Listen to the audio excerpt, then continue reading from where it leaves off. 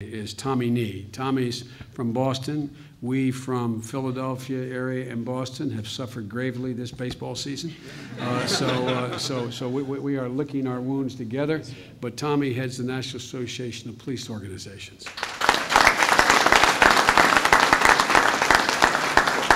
Look, folks, I'm honored to be here. I really am honored to be here at the Flint Police Headquarters and the Flint Fire Station 1 to speak to all of you today. And I'm honored to be joined by these national leaders I have just introduced to you. Those of you, and some of you do know me because you've attended some of the national conventions, police and firefighters know that what I'm about to say I genuinely mean. There's no group of Americans I'm more proud to be associated with than the first responders of this country. None at all. That goes.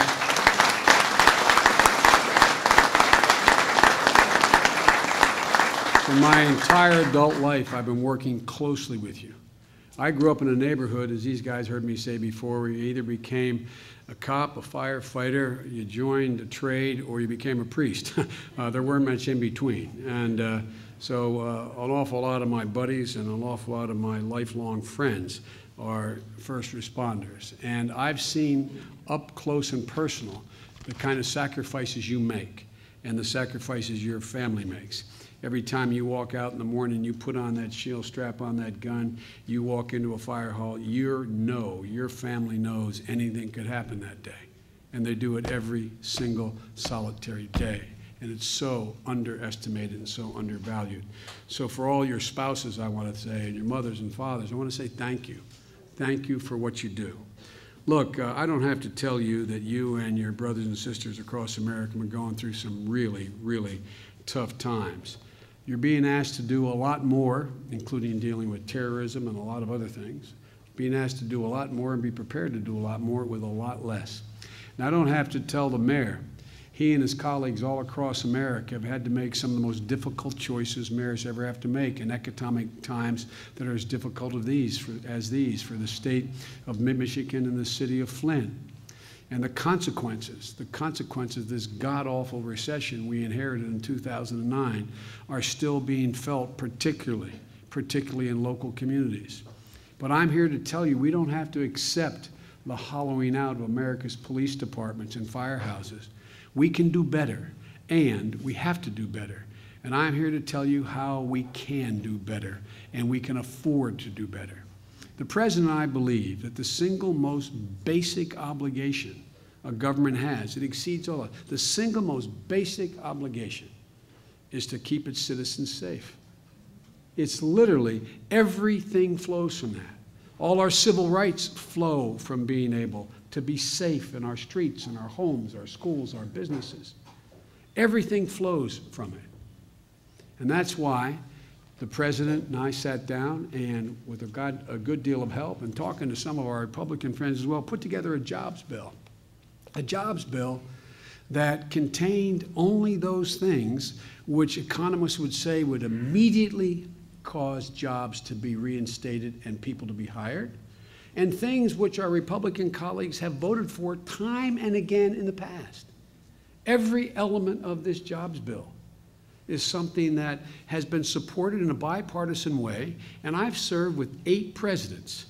I've been there for 8 presidents, and every single one of them and their administrations supported the major elements of this jobs bill.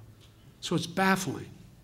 I did some of the morning shows this morning, and I was asked on NBC, well, why don't you sit down? We did sit down. We picked things explicitly that our colleagues on both sides of the aisle have voted for in the past that would actually produce jobs right now. And ladies and gentlemen, last night, the United States Senate, not one single Republican, voted to even allow us to get to debate it. The new norm in the United States Senate these days is 60 votes. We got 51 votes. In the past, the way I count, that's a majority of 100 senators. But under the way the rules are now, the exceptions now become the rule. So there's a filibuster, not even allowing us to debate this subject on the floor of the Senate. And ladies and gentlemen, so that's why I've come here. That's why I've invited the press here. We have to go over the heads of our colleagues and go to the public and explain to them straightforwardly what this is all about.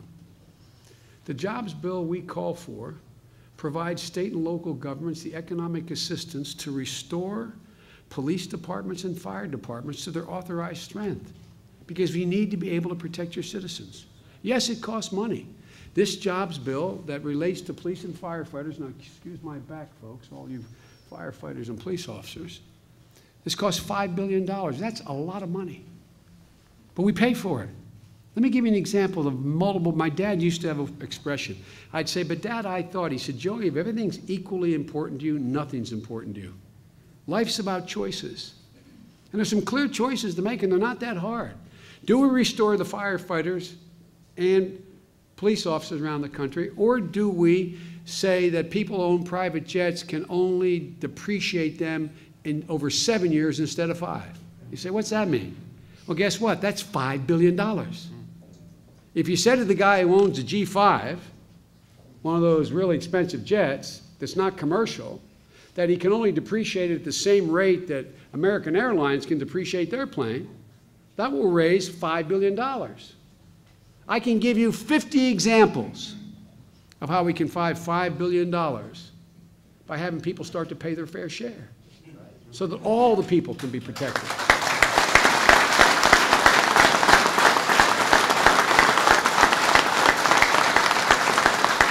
And let me tell you what that $5 billion will do. And this is something I've been doing my whole adult life. I'm the guy that wrote the crime bill. I'm the guy that literally wrote the cops bill. I don't say it like I say it because I know the subject matter. And I say to the press and anyone in here, there's no exaggeration in the statement I'm about to make. It will bring back at least 15 to as many as 18,000 cops who've been laid off. There are 30,000 vacancies in American law enforcement agencies, local law enforcement. Ladies and gentlemen, 30,000 cops have been laid off in the last 18 months. I mean, 10,000 in the last 18 months. 30,000 vacancies. Firefighters. Of this $5 billion, part goes to firefighters. The money that goes to firefighters would bring back 5,000 to 7,000. 5,000 to 7,000 firefighters have been laid off. 7,000 have been laid off alone around America in the last 18 months. You say, Joe, why do you say 5 to 7 and 15 to 18? Because we put flexibility in this, because all these experts have told us what they need.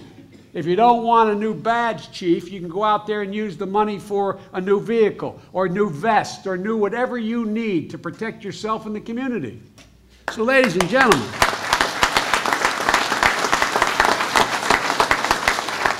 we've all been going through some tough times all across America. People say, how can we pay for this? How can we make these choices? We don't have to. We don't have to make really difficult choices. I just gave you 2 examples of how easy it could be to pay for all of this. Ladies and gentlemen, these tough times you're going through, there's no excuse for it. And there's those out there who say, well, Biden, you and the president, you know, okay, you can pay for it. Maybe you don't need to depreciate just as fast. Or maybe millionaires should pay a surtax. By the way, even millionaires think they should pay a surtax. Republicans think they should pay a surtax. Liberals, conservatives, except the guys in Congress. I'm serious. Not a joke. Look at all the polling data. Well, look, but here's the next thing I usually get hit with. All right, so you can pay for it without raising ordinary people's taxes. Well, Joe, you know, we don't need that many more cops or firefighters. If anyone listening doubts whether or not there's a direct correlation between the reduction in cops and firefighters and the rise in concerns of public safety, they need look no further than your city, Mr. Mayor. In 2008, you know, Pat Moynihan said everyone's entitled to their own opinion. They're not entitled to their own facts. Let's look at the facts. In 2008, when Flint had 265 sworn officers on their police force, there were 35 murders and 91 rapes in this city. In 2010, when Flint had only 144 police officers, the murder rate climbed to 65, and rapes, just to pick two categories, climbed to 229. In 2011, you now only have 125 shields. God only knows what the numbers will be this year for Flint if we don't rectify it. And God only knows what that number would have been had we not been able to get a little bit of help to you. In 2008, when you had 122 firefighters in Flint, there were 411 major fires. And you responded swiftly. 2 years later, in 2010, when you had only 76 firefighters, there were 760 major fires. And arson was way up then and now. Let's put this in perspective. Look at cities of comparable size. Because people say, well, you know, the city size doesn't warrant it. Let me give you cities of comparable size. South Bend, Indiana, 260 sworn badges. 260 chiefs they got. Pueblo, Colorado, 207. Erie, Pennsylvania, 173. Towns of similar size. Charleston, South Carolina has 236 firefighters. Allentown, Pennsylvania is 206. Abilene, Texas, 160. You guys, look at you guys. It's hard enough to do your job in good economic times. It's a tough job in good times. It's almost impossible to serve the total needs of the community in bad economic times when you get cut in half. So there's no reason why our Republican friends in the Senate and the House, who demand we produce 60 votes even to be able to talk about this stuff, shouldn't be supporting this. What is it they don't agree with in what I just said? What is it that they don't agree with? And we're going to come back. The President and I discussed it last night. We're going to come back and back and back and make them vote on every single solitary piece of this bill. Let them explain to the American people why we should depreciate jets at 5 years and lay off 10,000 firefighters and police officers. 7,000 firefighters, 10,000 police officers. Look, folks, as Captain Johnson here said, this is a perfect storm, man. And what a perfect storm is: reduced budgets, reduced manpower, decimated neighborhoods, and a rise in crime. That is a witch's brew. That is a mixture for a cancer in a city. Look, there are a few things everybody knows for a fact. We can argue a lot about law enforcement.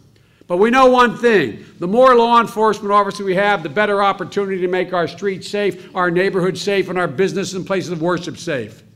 And the more firefighters we have, the fewer casualties that we have for firefighters. By the way, all the studies show the one reason why firefighters are injured and or die on the job is there's not enough of them. We have a dual obligation, folks. We have sort of a sacred deal with these guys. You protect us and we'll give you all you need to reasonably be able to protect us and protect yourself in the process. Look, folks, this is very practical. Nothing's magical. When you cut the number of cops and firefighters in a city this size, crime goes up and property damage increases. It means that there's a burglary in process.